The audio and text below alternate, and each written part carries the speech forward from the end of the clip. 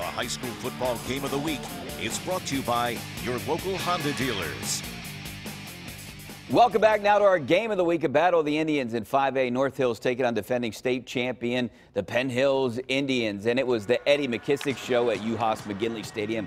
Check out this pass to Akeem Snell, 25 yards, and Penn Hills is looking good early in this one. And it's McKissick again.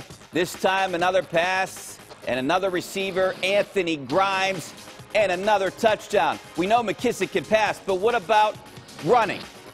Takes it himself for another score. McKissick and the Indians win 21-7.